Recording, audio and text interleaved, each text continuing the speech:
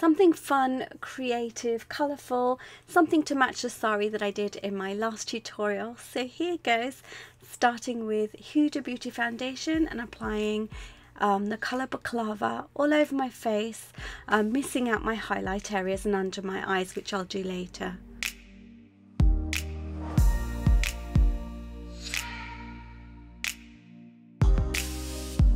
Wanting something white, so I'm taking this concealer here and applying that to my base. It will make the colours pop, and applying a little translucent white powder just to set that will create a beautiful canvas and a smooth finish for some eyeshadow.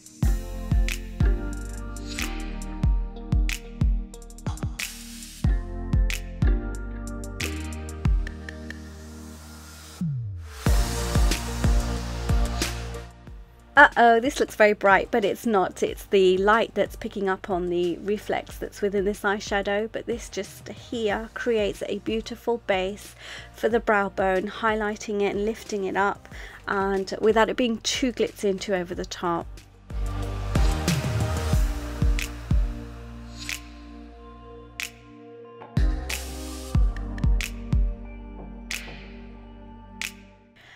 Okay, so if you saw my tutorial for the sari draping, you'll know that my sari is two-toned. It looks purple at the back right now in the background, but it actually, when the light hits it, it looks blue. So I wanted to create like a blue and a purpley look here.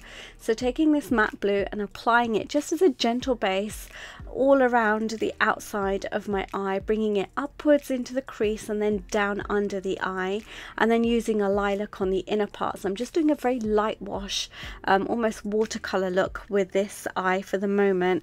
I wanted the kind of gradient effect underneath before I lay on my stronger colors on top.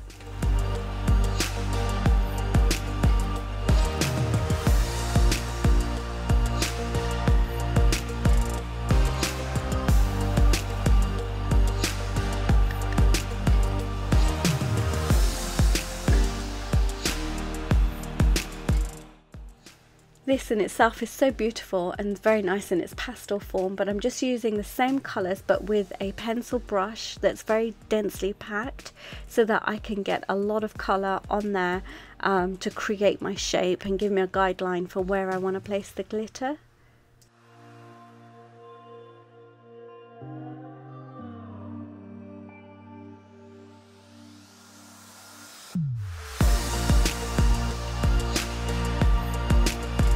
I'm no longer a fan of black eyeliner. I haven't been doing it much lately, so using this purple here just to hide my skin area. Rajni will thank me for this, but I'm hiding my skin area, and then I'm using it to apply my eyeliner. It's really, really smooth, so it makes light work, and there's no brush necessary to smooth out.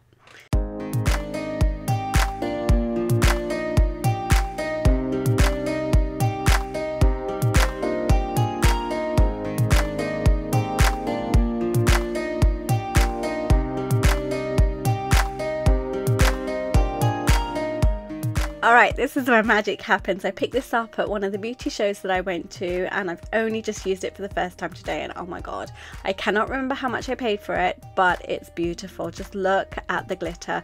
So the base there just makes the glitter stick to only where that base is, which is why I'm unable to spread it. So I'm having to go back into the oil, pick up some more glitter and apply it, which is really nice that it's not all over my face. Look at me, I'm just so excited about this glitter.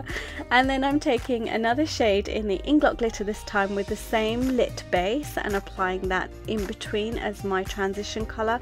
I will blend the two as well so that there's not like a line of color here and a line of color there, but it's great to just do that to start off with, and then as your last step, blend between the two.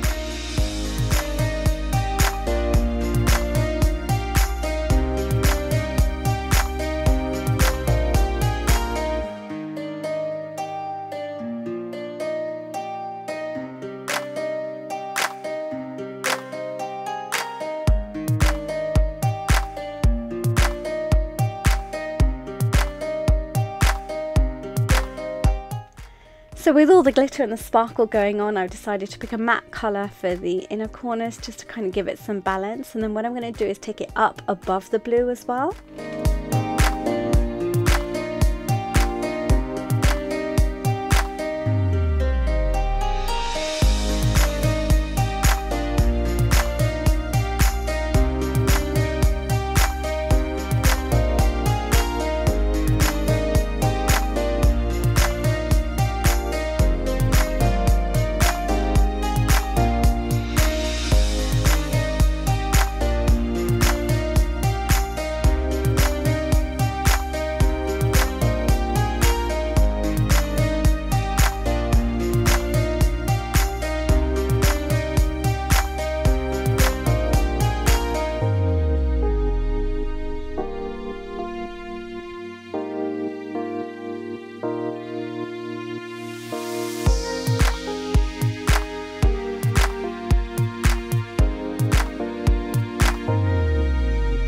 taking the lightest rainbow kind of blue I've got. So this blue, when you swatch it, it looks more like a lilac-y colour, a lilac-y mixed with blue kind of duochrome. So I'm applying that in the between the two, just to transition that lilac and that blue colour that I applied, and then wanting to highlight the inner part of my the inner corners of my eyes. So I'm really focusing on that area this time. I'm really trying to go in and hit it with some bright colour.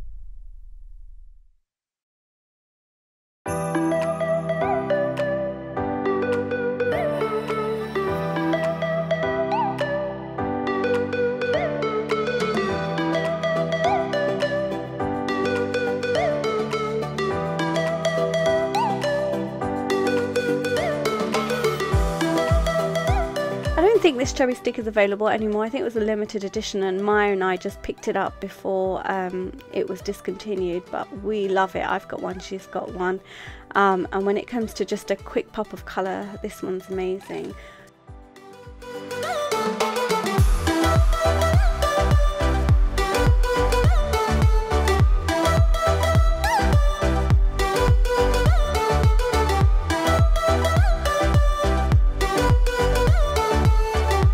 Okay, so just applying concealer to cover under my eyes where I didn't apply any foundation, and using a brush to roll it through. Also going to be a little bit extra with it and put some under my cheekbones and in the centre of my forehead between my brows, in a very lopsided way. You can see I'm more to the left than I am to the right with this one, but once you blend through, it's not going to make that much of a difference.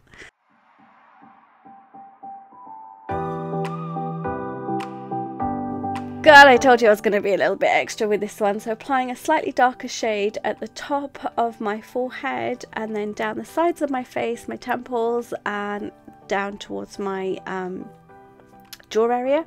Couldn't think what it was called for a minute, and then blending that through with the same foundation brush that I've been using. So wanting to create a glowy look, I've decided not to use a lot of powder, just the tiniest amount, and where I need it the most. I couldn't for the life of me decide the blush colour, so sometimes it's just better to do the lips and then decide later which blush would work with the lip colour that you're applying. So I decided to go for a purple, just because I was already blue heavy, and let's face it, I wasn't going to wear a blue lipstick. I actually get my brides to do this. It just stops lipstick from getting onto the teeth later on.